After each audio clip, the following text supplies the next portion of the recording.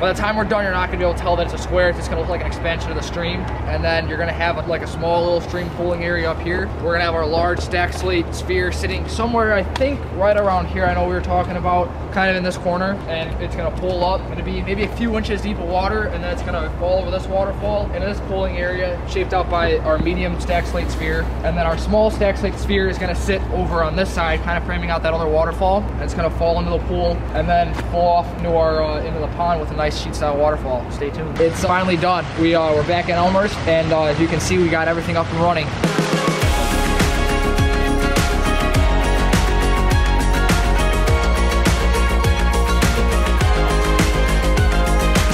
As you can see, we have the pond is filled to where we need it to be for right now. We still have some foaming to do on those far waterfalls, and as soon as we finish up all that foaming, we'll fill the rest of the pond today. The fish are in. They're all happy as can be with their expanded pond and from what they were used to before when we pulled them out. And we have our 12 aqua block wetland that we're going to be installing today. So we're laying out the wetland, and so fortunately enough, we're able to pull off this overlap, or not overlap, excuse me. So it's all one piece. Yeah, it's all one piece of liner. That's all I was trying to say. No seaming. Yeah, no seaming.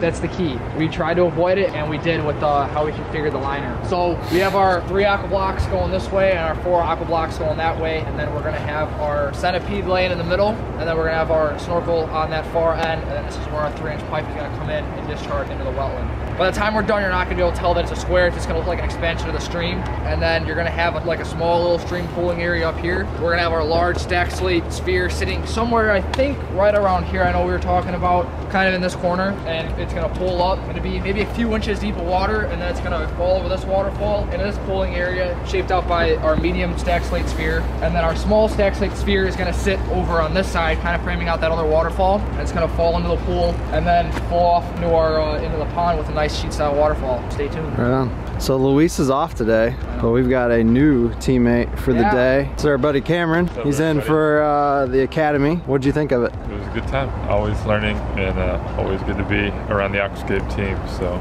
do you think it's well worth everybody signing up for the 7 upcoming academies? I think if you have any questions, and I think even if you think that you don't have any questions, or you know everything that you need to know, there were guys there that have been doing this for several years, and they were like, oh my gosh, like this is stuff that I can use, and I can change my business or I'm running things. So I think everybody can learn something awesome from it. Well, welcome aboard for the day. We're excited to get this day rolling, right, Jack? Yeah, at least it's a little bit warmer today than it was yesterday. It's like it's going to be 50 today instead of 40. I know, we're going to be in t-shirts today. I know, we're going to be swimming in the pond by the end of the day. Stay tuned.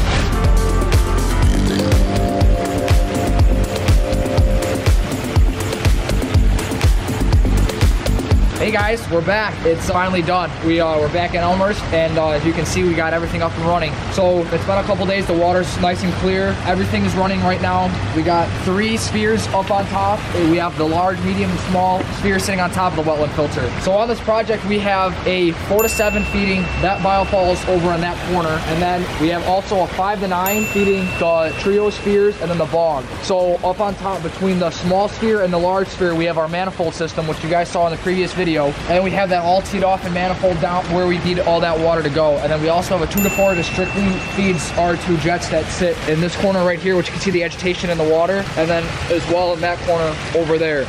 And then pretty much the reason for this is to keep a hole open in the wintertime for the ice, and to keep all the leaf debris pushing towards the skimmer, and to the homeowner, put a little screen in front of the skimmer. This will prevent most of those leaves from getting into the skimmer as much as possible, with considering what they have that birch, which it just literally, as soon as we were finishing this pond, they were dropping like crazy. Thank you guys for sticking with us through this series of this pond. It was really nice to be part of this build because we don't get to really work with Aqua Blues a whole lot. This is the first time that we've really built a pond this season with Aqua Blues, and it turned out awesome. Like, the guys did a great job and it turned out great. And as always, guys, if you guys aren't subscribed, please like, comment, and subscribe on the YouTube channel, and don't forget to subscribe to our Instagram channel too. We're posting daily videos and tips on projects like this. You don't have to wait a couple days or a week to see a final reveal of the pond.